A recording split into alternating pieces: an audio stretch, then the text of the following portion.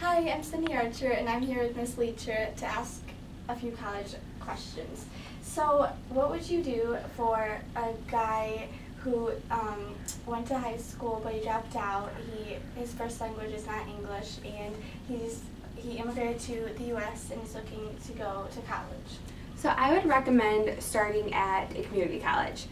Starting at a community college, it's a lot cheaper than a four-year college is, so it really helps with getting that first step in. Community colleges also won't look at ACT or GPA as heavily as a four-year college would, so he could apply to community college and then test into different courses in order to start that degree out. So it could be a really good first step for a person looking to earn a college degree.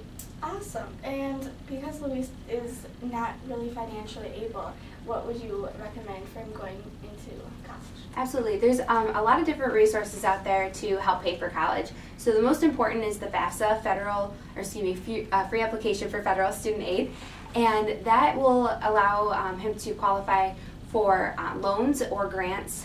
Grants are free money; he doesn't have to pay those back, that given by the federal government. Or he could also qualify for loans. So loans are money that he would have to pay back, but still help pay for college temporarily. So that is a really great resource. Then there's other resources that colleges provide as well. So community colleges do actually offer a lot of different scholarships, especially depending on the field that he chose to go into. He could get scholarships just for going into a field such as business. So there's a lot of great resources out there, and it's all about looking for them and searching. Okay, awesome. Thank you.